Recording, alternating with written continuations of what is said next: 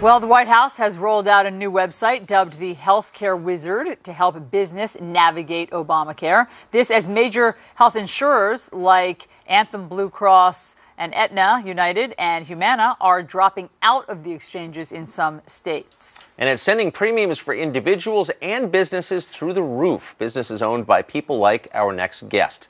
Ryan Tate is the president of Tate Publishing Enterprises and employs over 450 people. Ryan, welcome. Thank you. So this is going to be fully implemented, the Obamacare law, in January.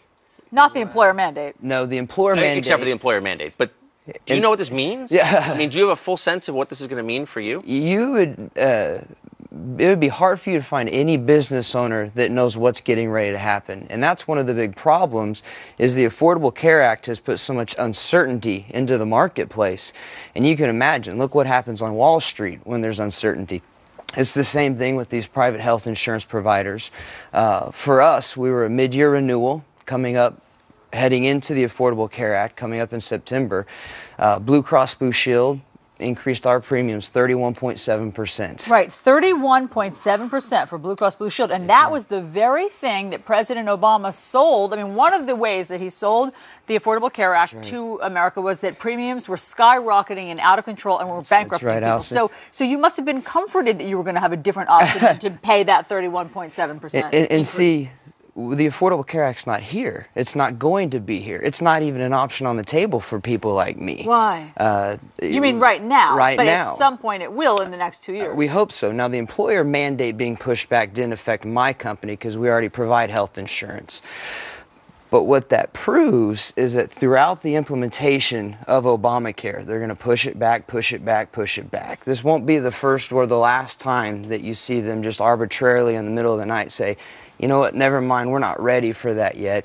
But business owners, we're being forced to make real-time decisions while they're playing politics and games and positioning and posturing. So you started this business, you run a successful business, you understand business, of course. When you heard the president trying to sell this law by making the following argument that you're going to get a lot more services and everybody's going to pay less, did you recognize at the time that that was impossible? That's like magic, right? Yeah, it's magic. It doesn't happen. And in Oklahoma, Integris Health Systems is our largest healthcare provider. And one of the hospitals, I'm the chairman of the governing board for that hospital.